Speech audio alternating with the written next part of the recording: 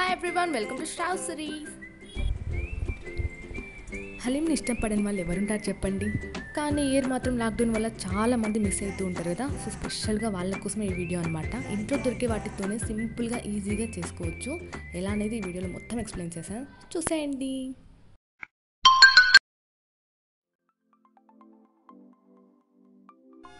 Fried onions, 1 cup పెరుగు, ధనియాల powder, కారం, గరం మసాలా, పసుపు,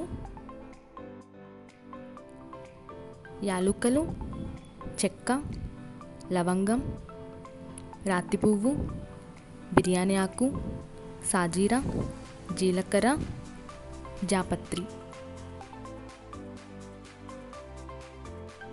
కొత్తిమీర, పుదీనా, నిమ్మకాయలు, వేయించిన జీడిపప్పు, పచ్చిమిర్చి, మటన్ ఉడకబెట్టిన తర్వాత వచ్చే వాటర్. తర్వాత పచ్చిశనగపప్పు, గోధుమ రవ్వ నానబెట్టుకొని కుక్కర్లో ఉడికించి ఇలా మెత్తగా పేస్ట్ చేసుకోవాలి. సపరేట్గా ఉడికించుకోవాలి.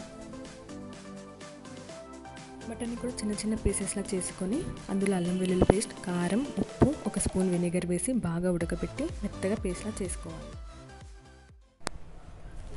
ఎస్, ఇంకా అన్నీ రెడీ చేసుకున్నాం కదా. సో ప్రాసెస్ స్టార్ట్ చేద్దాం.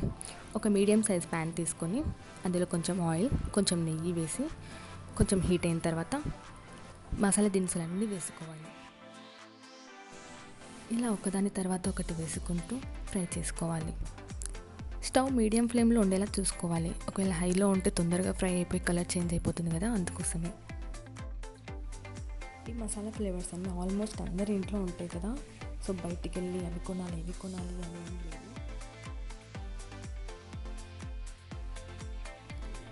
ఇలా కొంచెం ఫ్రై అయిన తర్వాత తరిగిన పచ్చిమిర్చి ఉన్నాయి కదా, అవి వేసుకోవాలి. అవి కొంచెం ఫ్రై అయిన తర్వాత ఇప్పుడు ఉడకబెట్టిన గోధుమ రవ్వ ఉంది కదా, అది వేసి బాగా కలుపుకోవాలి.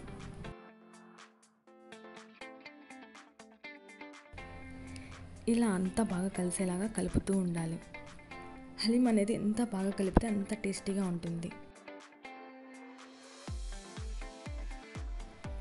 తర్వాత ఉడకబెట్టిన పచ్చిశనగపప్పు పేస్ట్ వేసి ఇది కూడా బాగా కలుపుకోవాలి.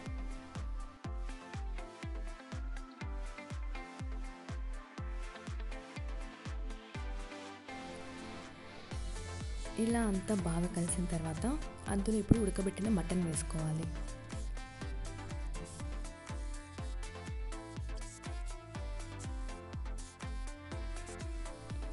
తర్వాత అందులో 1 కప్పు పెరుగు, తగినంత సాల్ట్, 2 స్పూన్స్ కారం, ధనియాల పౌడర్, గరం మసాలా, 1 స్పూన్ పసుపు వేసుకొని బాగా కలుపుకోవాలి.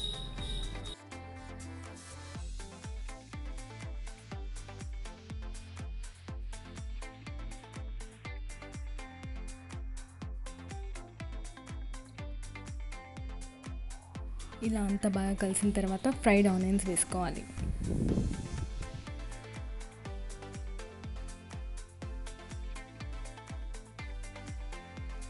ఇలా అంతా బాగా కలుపుకున్న తర్వాత ఉడకబెట్టిన మటన్ వాటర్ ఉన్నాయి కదా, అవి వేసుకొని బాగా కలుపుకోవాలి.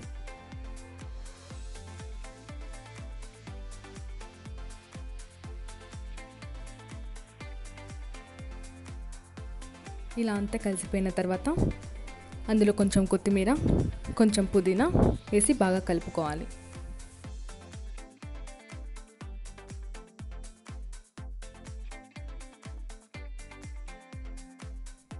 ఇలా అంతా దగ్గరికి వచ్చేవరకు బాగా కలుపుకోవాలి. సో చూస్తేనే అర్థమైపోతుంది కదా. మళ్ళీ ఇప్పుడు కొంచెం ఆనియన్ ఫ్రై వేసుకొని కొంచెం కొత్తిమీర వేసుకొని బాగా కలుపుకోవాలి.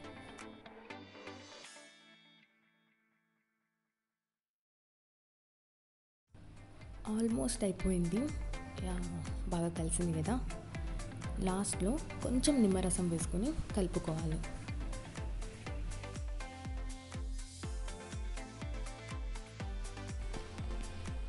ఇలా బౌల్లోకి తీసుకున్న తర్వాత వేయించిన ఉల్లిపాయలు, వేయించిన జీడిపప్పు, కొత్తిమీర,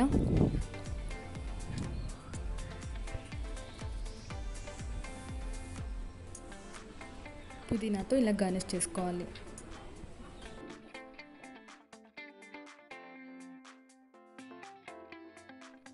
చాలామంది స్పైసీగా లైక్ చేస్తారు కదా, సో వాళ్ళ కోసం రెడ్ చిల్లీ సిరప్ అనమాట.